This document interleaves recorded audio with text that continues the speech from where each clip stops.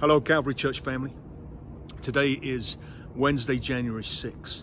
It's the Feast of the Epiphany. And I'm told that that's the day that you should take your Christmas decorations down. And so behind me, you can see the plaza and there's no tree. I chopped it up a little earlier today. In fact, just over my shoulder, I think you can see it. Isn't that amazing? I'm always surprised at how small trees become once you've chopped them up.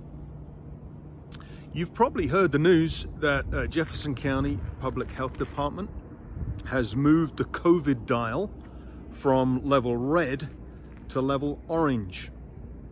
And that means that we can consider moving back to in-person worship. Again, it would have to be by registration only, limited to a maximum of 50.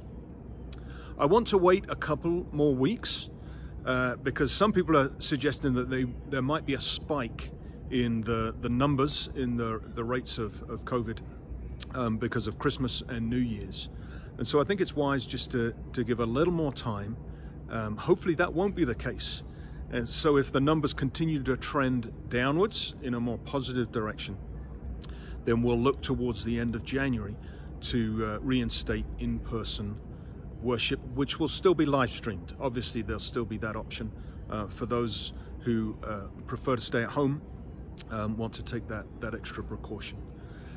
But it's good news, isn't it? That things are quite possibly improving, and with the vaccines coming our way in this new year, we're full of hope and full of faith.